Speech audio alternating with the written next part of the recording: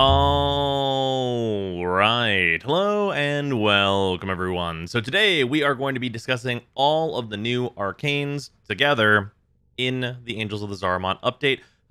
We obviously already have a video on Emergence Dissipate, and I'm not going to go super far into it. That arcane is very good. Please go check out the separate video for that. But what we are going to be doing today is going in order through the Molt Arcanes, the Warframe ones, the single Fractalized Arcane that we have, which is for our primary weapons, all three of the Cascadia Arcanes for our secondaries, and then all of the Operator Arcanes, including brief mention of Dissipate, and talking about them and how good they are rated on your usual grading scale.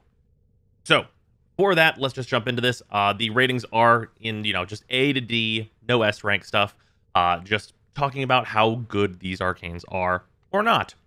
So, first and foremost, let's talk about the Molt Arcanes. So, Molt Arcanes are pretty solid overall. I think that these are both very good. We have Molt Vigor, which is on Operator ability, 45% ability strength on next Warframe ability cast. This is a large amount of ability strength to get, and it is very on demand, as casting Operator abilities is not difficult. It's extremely easy. It's always available. You can make this happen whenever you want, and the ability to have 45% strength just on demand is truly excellent.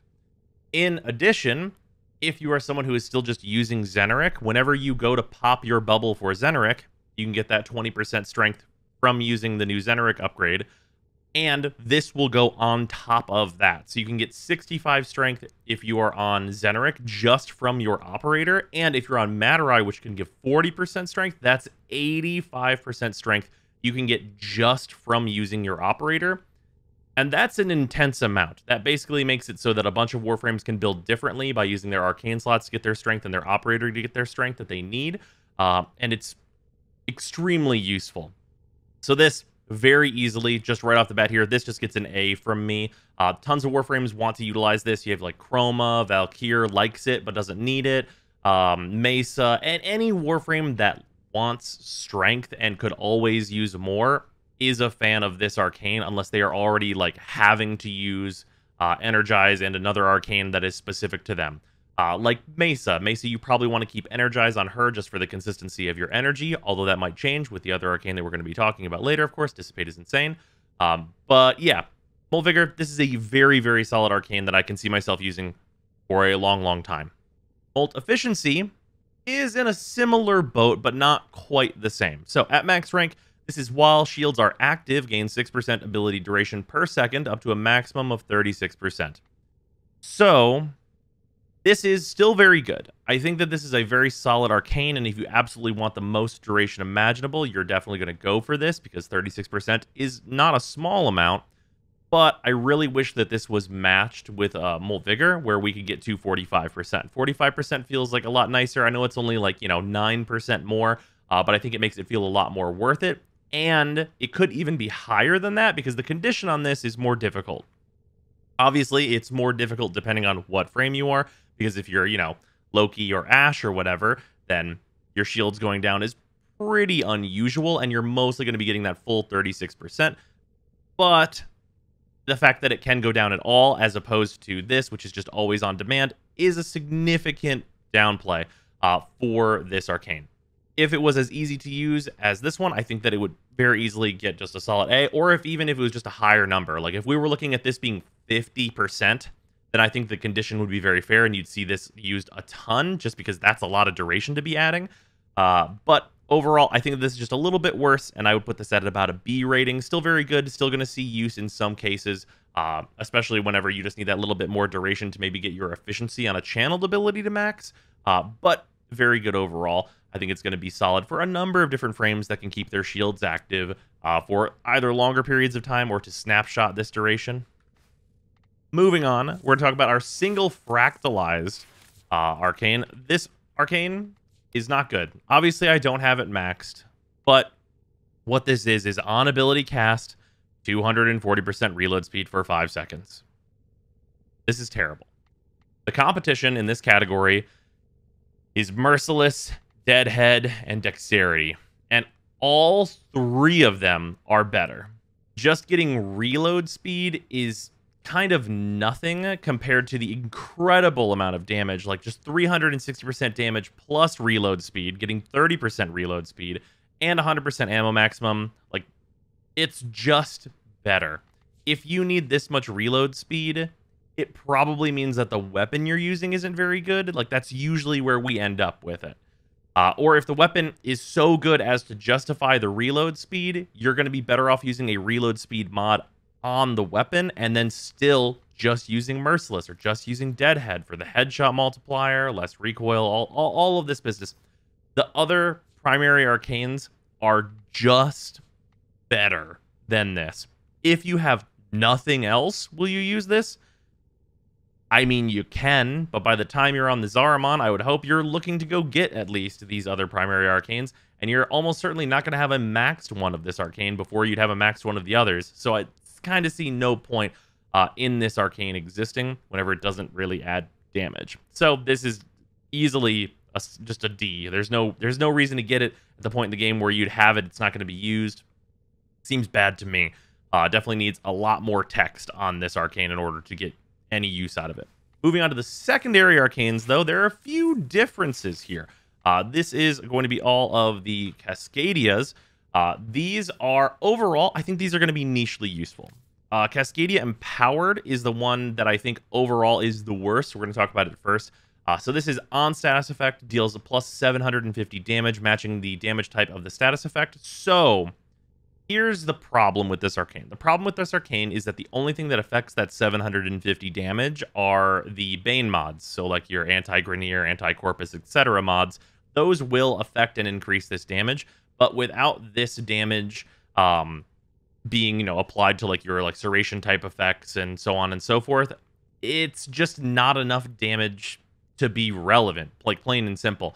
Like if you're looking at applying, let's say 100 heat procs to an enemy, that's only 75,000 damage that you're going to be getting out of this arcane. And that's kind of nothing. If you take that 75,000 and then you start applying Serration and the elemental bonuses and all this other like stuff to it, then you end up in a really solid place. But without that, there's just not enough damage coming out of this in order for you to reasonably use it, especially whenever you have the other two Cascadia mods to contend with, even if you're not talking about your secondary Mercilesses and Deadheads and such.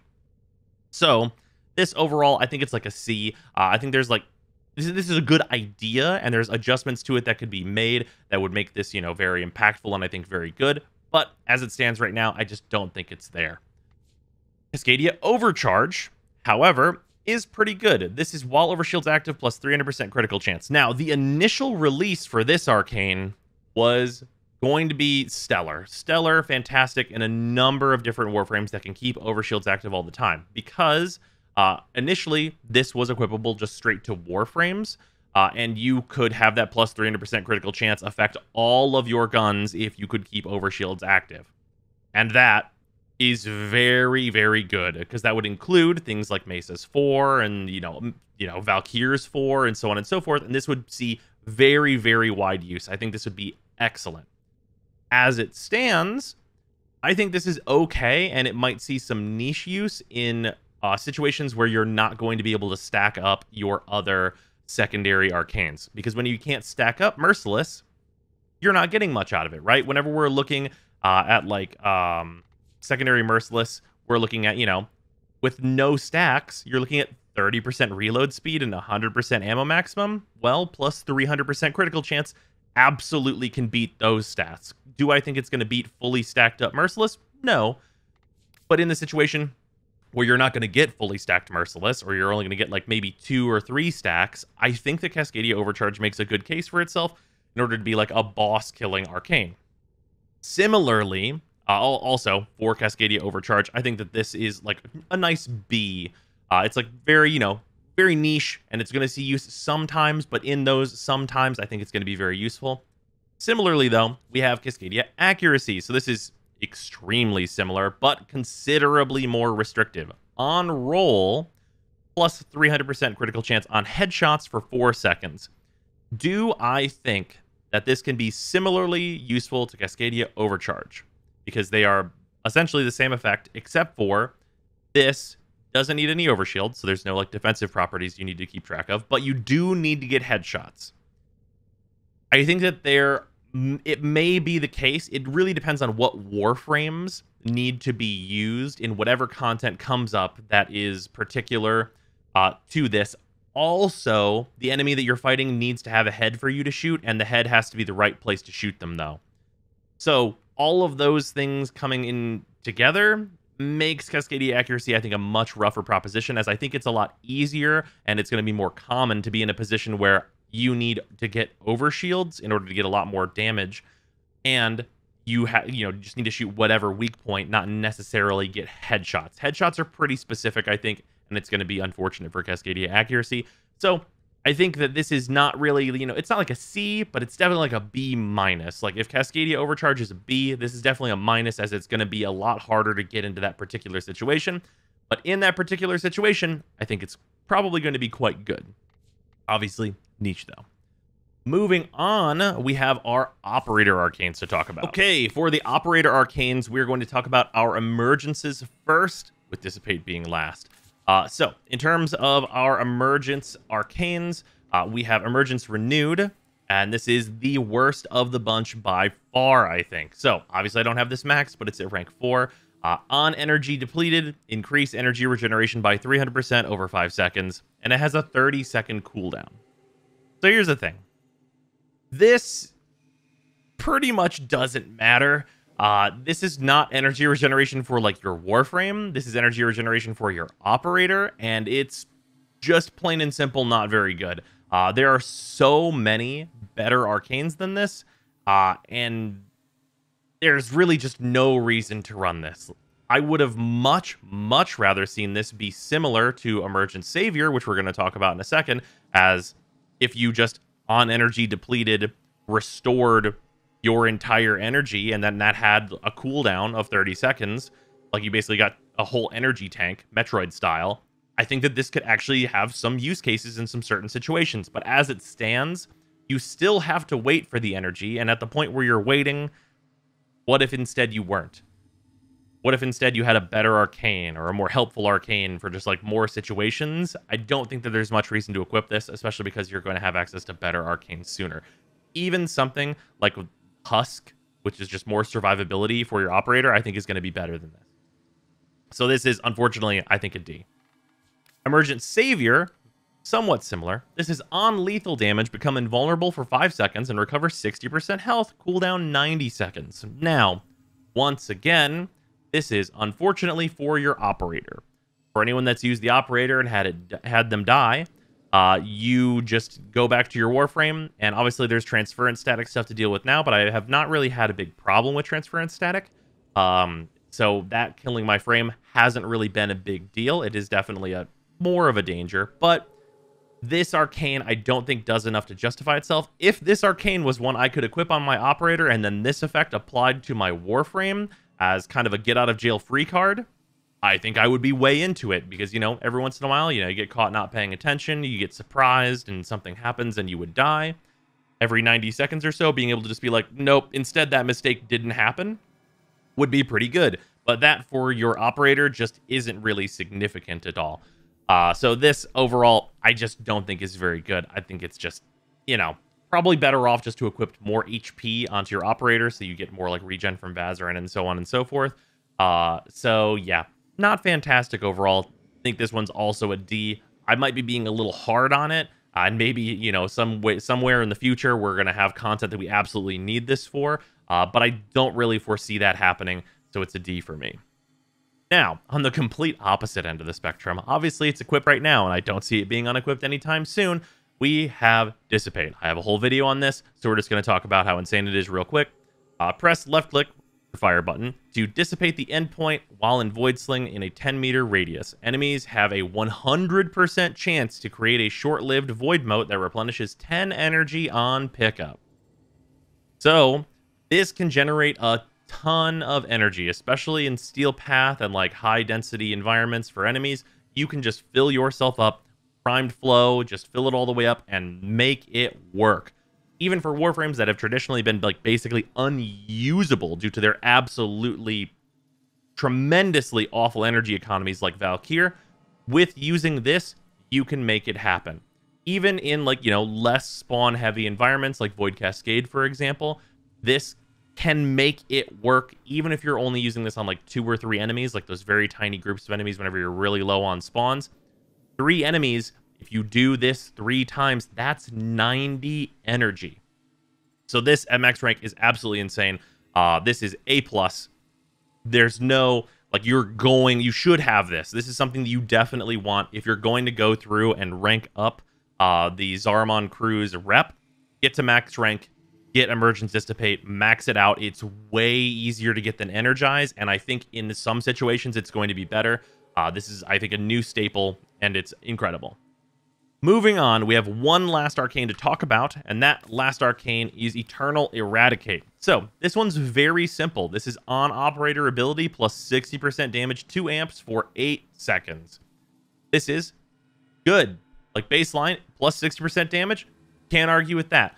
It's just a damage. It is, as far as I've seen, it is additive with Void Strike, so you're not getting the plus 1000% damage from Void Strike, and then this being plus 60 as a multiplicative bonus, making it 1600%, which would be insane and very much not needed. It is instead, you know, the 1060%. But when you're not using Void Strike, this is an extremely solid arcane. Just raw plus 60% damage to amps, works on every single amp, is very generic no matter what amp you like to use. Very, very powerful. Also, with the announcement from DE for the upcoming ZARIMAN 1.1 update, we might be getting 2 amp slots, and I think that there's no question for me at all that I will be using Eradicate plus either Strike or Shadow, depending on what type of content I'm doing. Shadow is obviously for Eidolons, but Strike is very, very good generically, and I think both of them pair well with Eradicate, which is also just very, very generic and good, and pairs well with both of them. So, if you can get your hands on Eradicate for your operator, fantastic. If you can get your hands on Eradicate plus one of these, that's going to be stellar too. But I think either way, and no matter what, there's a place for Eradicate to be used, and for that reason, I think that it is definitely just an A quality arcane that you want to have a set of. So yeah, that is what's up with all of the arcanes, and yeah, hopefully you guys have enjoyed this video. The new arcane sets, I think overall, very happy with it. We got, you know, like there's 3 A rank arcanes, 3 B rank arcanes, 3 D rank arcanes, and 1 in C rank. And I think that's, you know, that's a pretty fair spread. We got like 6 arcanes that I think are going to be pretty useful, or will, you know, like see use in specific areas and be a little bit niche, and then only a few stinkers. So it's really not too bad. Hopefully you guys have enjoyed this video. I should be live tonight over on twitch.tv/Brozime, so come hang out. Don't know what we're doing tonight, but come hang out. Always welcome to ask questions about Warframe and such, and I will see you then. Goodbye.